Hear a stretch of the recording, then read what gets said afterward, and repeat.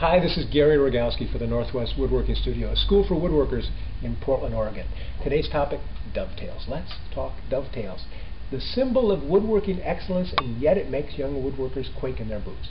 Why? It's simple. It's straightforward. It just takes practice. Practice is all you need, and I can show you in 5 minutes how to cut your first dovetail.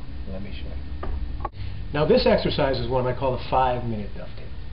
This is what you'll need for the 5-minute dovetail. You'll need some scrap. Make it out of something soft, alder, poplar, something like that.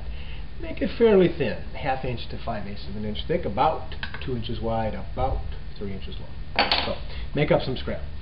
You'll need a sharp pencil. You'll need a back saw or dovetail saw of some variety. There's the Japanese style pull saw or the European style push.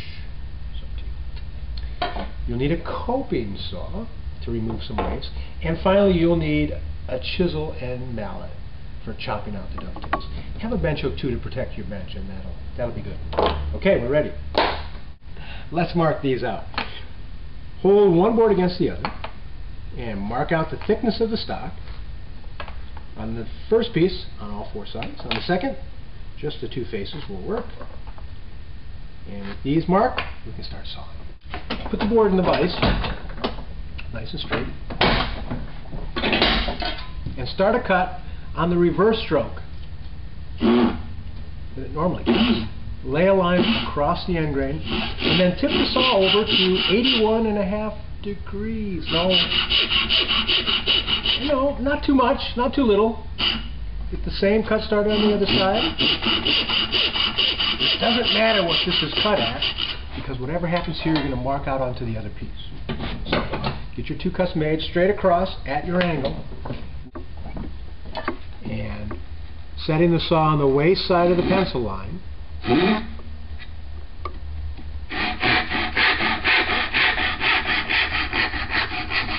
Saw straight down. Do the same thing on the other side.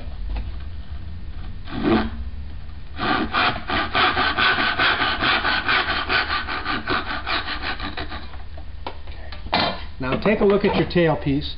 If there's any variation, if it's a little wider on one side than the other, it shouldn't be, but if it is, make that the outside.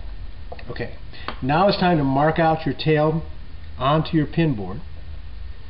Line up those shoulders on this inside face and mark that out. And then the pin board goes in the vise. The saw now is angled to the face, but your saw cuts are straight up and down. Okay? So what I look at when I'm sawing and I'm creating that curve is the corner or edge of the board. And my kerf will line up parallel with that.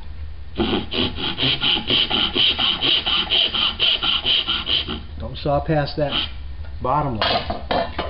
Now it's time to remove the waste. I use a coping saw. Get the cut started and then gradually make a curve.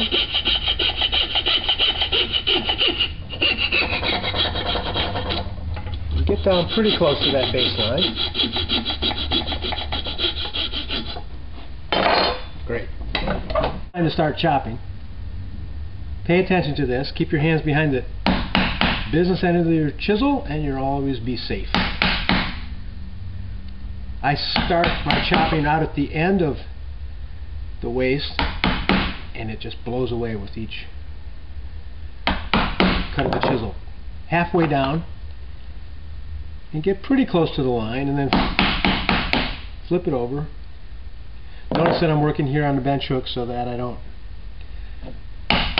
put chopping cuts in my bench. Now let's lay it right down on the pencil line and finish up our cuts. Back in the vise. Let's clean up the corners.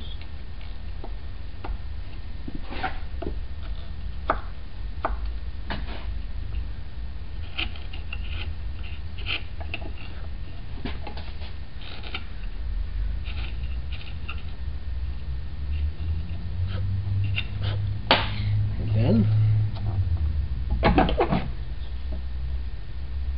a 5-minute dovetail.